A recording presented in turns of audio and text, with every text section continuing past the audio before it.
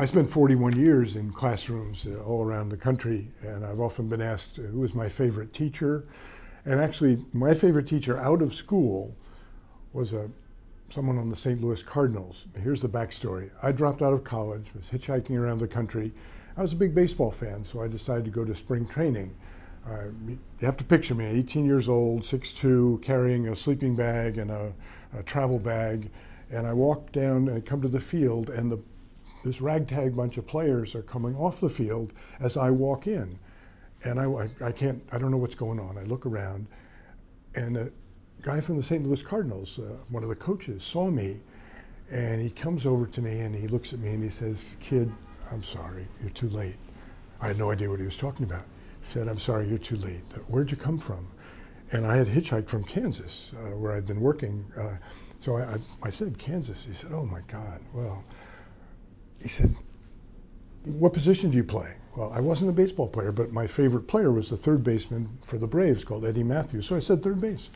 And then he looked at me and he said, "You kind of look like you could hit the long ball." And I realized I had walked in on rookie tryouts, and this guy thought I was a baseball player. He said, "Tell you what, come on back tomorrow. I'll give you a chance, because you come here from Kansas, the least I can do is give you a chance." I said, "Thanks." And I wasn't about to tell him I wasn't a baseball player. I just got a kick out of it. Well, hitchhiking around the country, I would go to colleges and just a fraternity and say, "Hey, can I get a bed for the night?" So I found a local college, got a bed for the night, and sitting around with the guys, and I told them this story, how funny. This guy thought I was a baseball player. Well, isn't that funny? And so the next day we went to the park. Of course, I wasn't going to go for a tryout and embarrass myself, but there was an exhibition game, Pirates and Cardinals. And we went into and after a while I got bored sitting there, so I went down by the Pirate dugout. I saw Dick Groat, one of the Pirate shortstops. I was a big fan. And I told him about my being offered a tryout. He said, "Come tell the guys."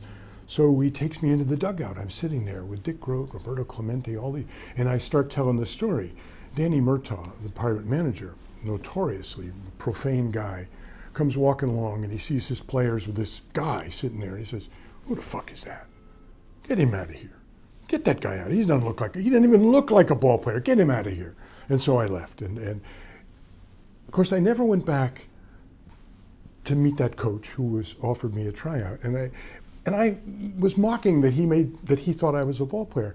What a fool I was. That guy saw me, read me as an earnest kid who wanted to make wanted to make a team, and he went out of his way to offer me a tryout. And I, for years, never even realized what a big man he was and what a small man I was. So that guy taught me a lesson, and I never had a chance to thank him. So thank you.